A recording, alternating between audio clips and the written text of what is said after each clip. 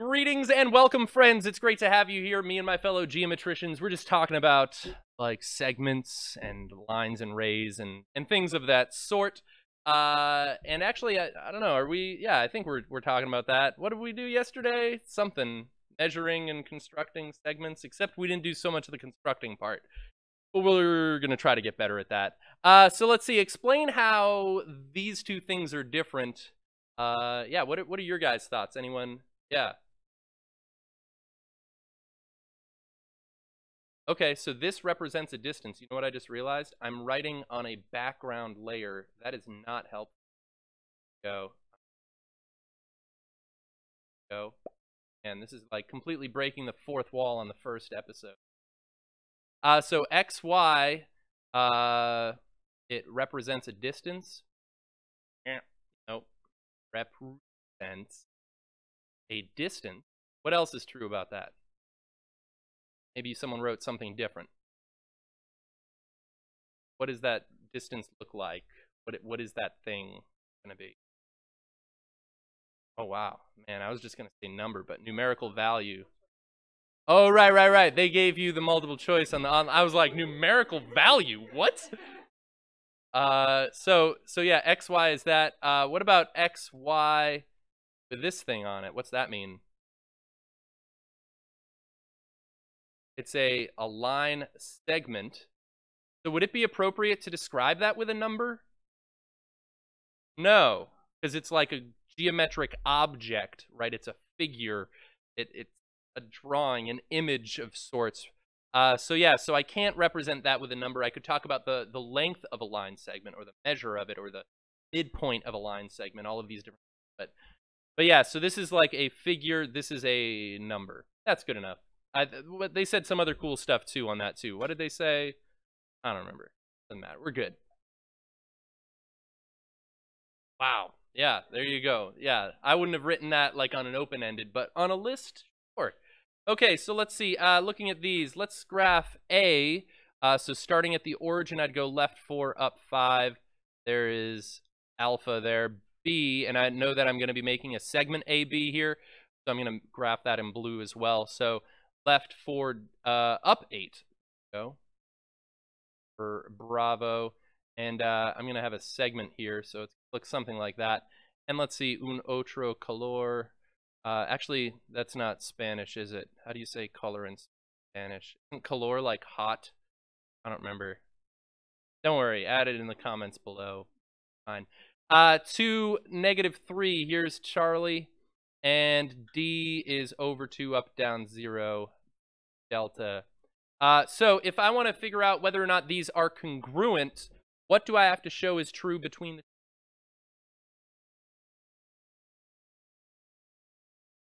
they're the same length, so if I can show that their lengths or their measures are equal, then by definition of congruent line segments, they'll be congruent. So if I want to find the length between those two things, what's one way I could do that? I guess in this case, just count it. That's 3, and this one also happens to be unit, which is convenient when those are vertically or horizontally oriented. But if it's diagonal, got a little bit more work to do. Perhaps you guys are aware of that. Yeah. I also, because they're vertically oriented, one of the ways you could do it is I could find AB by taking the absolute value of the difference. And notice that of their coordinates, these -4s are the same. So I actually don't even care about those. So I could just actually take their y coordinates since they were vertically. 8 minus 5 is going to abs 3, which is and then yeah, similar thing for that. So since AB equals 3 and CD equals 3, then I could say that AB equals CD. You didn't have to write all this. And since their measures are equal, I could now transition to saying that the segments themselves are congruent. There's that awesome like equal sign with a toupee. The congruent symbol right there. All right, attending to precision. I think I saw that on the data that came in. I think we made some errors on this possibly. So I'm interested to see what happened. But it says the diagram shows an insect called a walking stick. Use to estimate the length of the abdomen. Okay, they've got like a ruler here, so I'm guessing I'm that one. And I think they say to the nearest 1/4 inch. Okay, and then how much longer is the walking stick's? Oh, did I skip a part? Oh, and the length of the foot, both of them. All right, so for abdomen, I could take the coordinates. Now, this appears to be 2 1/4. I'll round up for that. I'm going to take the absolute value of 2.25 minus, that looks like 0. Do you guys agree? All right, so that's just going to equal 2.25 when I simplify, and that's measured in inches. Okay. And then for the thorax T, what do you guys want to call that? Looks like it's closer to the 4. So I'll just call that straight up 4. And this is still at 2.25. And so I subtract those things. What do I get? 1.75. Yeah. And then what do they want? How much longer? Oh, wow. Okay. So longer, that's just going to be subtract them, right? And so what's that look like? Yeah, 1/2 inch. I could change notation for my labels there. And how many times longer?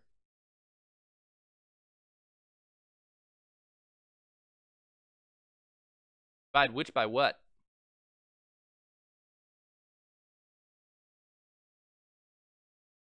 That would be giving me a shorter or a less than 1 value, right?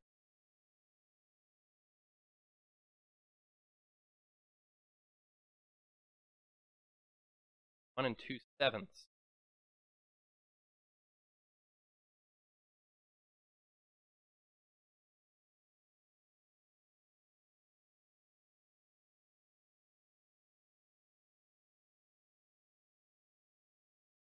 Wait a minute. So is it 9/4 or is it 7?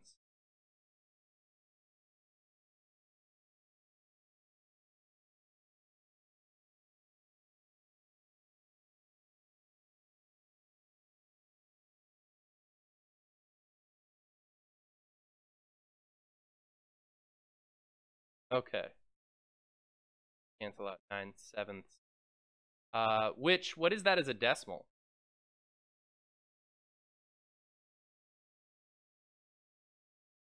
Okay. All right. So yeah, it's like. All right, makes sense. Did the book end up asking for a mixed number value there? Or was that just you guys' preference? Okay. All right, I didn't know. Yeah. So let's see. Let's just focus on this one here. So what was the this postulate that we talked about yesterday? Ruler postulate was one, and then wasn't there also about segments and addition? I think the segment addition postulate was one of them. So because Q is between P and R, I think I could say something to the effect of, let's say PQ plus QR is going to equal what? PR. All right, and then if I substitute the values for this, so there's PR, so I could plug that in for this, and there is PQ. I'd plug that in for that, and then we'll solve. Right, plug in what I know, solve for what I don't. That's classic algebra right there, friends. So 8y plus 5 plus qr. And we'll have to realize that this represents one number. That's not q times r, like those were two separate variables in algebra, algebraic equation. And 13y, wait a minute. Oh, it just says write an expression. This expression is going to be in terms of y, isn't it? Okay, yeah, I was going to say, I've got too many variables to be able to solve for what one of them is precisely. So to solve this, I'd want to get QR by itself, so I kind of want to get rid of this 8y and this 5. So I'm going to subtract 5 from both sides of the equation, right? Subtraction property of equality. Tell you what, You guys already took an Algebra 1 class. Let's do 2 steps at once. I'll also subtract 8y from both. You guys could do that, right? So that shortcut-ish. I don't allow my algebra kids. So I get QR is equal to 5y plus 20. Is that all I got? No. Here we go. Here's the problem I didn't show you how to do. So if I want to construct a copy of a segment, let's see. It was different than the online one, wasn't it? I think I assigned it, but they asked for a sequence of how to do it. Yeah.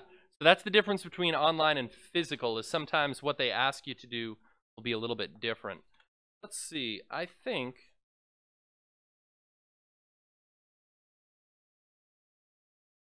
Here we go. I'm going to show some document camera work. I'm going to show this to you 2 different ways. So if you still have your physical copy, you can grab that, follow along.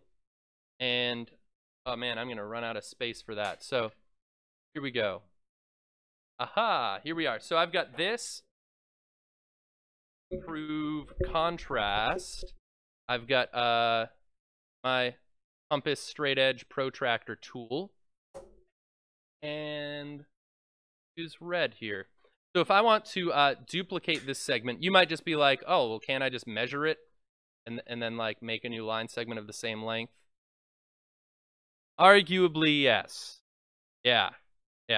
But classic geometry tools would have been to construct things using a protractor, or no, a compass and a straight edge. Sorry. So the first thing I'm going to do is I'm going to draw a new ray, I guess is probably what I would need. And it doesn't even have to be like parallel to that. So I'm just going to draw a ray that's longer than it. Okay, so here we go. I'm drawing right over it. There we go. That's fine. And what I'm going to do is with this, I'm going to line up right in the crosshairs there, spinner part. All right, not as cool as fidget spinners were back in early 2017, but fine. And now with this slider, so I'm pushing down this button here, I'm going to slide it until it lines up with the end point of the original segment. And notice if I was to do that, you can see I create an arc. All right. Now the benefit of an arc, or if I continue an arc all the way around, here's spoiler alert, the definition of a circle is that it's the set of all points equidistant from the center. Okay, so every point on this arc, which is part of a circle, is the same distance from this here as the original segment. You guys believe that? So right, if I drew other segments here, all of those would be the same length. So what I can do is now on my ray, line up this without changing the length of the compass, and I'm going to swipe this arc like so. And what that does is intersects a point on my ray, which is very obvious. And now the distance between these 2 points is the same as the original, and these 2 segments are in fact congruent. All right, nothing too fancy, but it's just using the idea of kind of a radius to be able to construct congruent things. Now, some of the time I'll be doing this on my writing tablet, and I'll show you how I do it on this. But I just wanted to show you physically so that when I do this on my writing tablet, that it correlates to what you guys are doing there. So here's my ray. Okay, bop, bop. Those are not parallel. I did that intentionally. And then I would need a compass tool, which a compass generates what shape? Lots of circles and arcs. Yeah, so check this out. So I've got this circle tool here, an ellipse that's a 90-degree ellipse circle. And I can line that up there on one endpoint, which is what you would do. And then I change the size of this so that my arc intercepts the original endpoint. All right, which is the same thing we did in our physical universe moments ago. And so notice it measures out values that are the same distance. So if I copy that arc onto my new ray, I'm left with 2 endpoints, intersection between the arc and this ray, that will end up being the same as, how convenient that my ruler's left in the spot, the same length as the original. Okay, so that's kind of how you end up doing it. Now that's not that amazing. I copied a line segment, but that's like one of our foundational skills that we'll end up having and be able to then later on in the course construct congruent triangles or hexagons and all sorts of other things as well. So that's kind of like you learned like a syllable sound or something like that. It's nothing going to be a building block. But anyways, that's that. Thanks for watching. Mis amigos de Inter.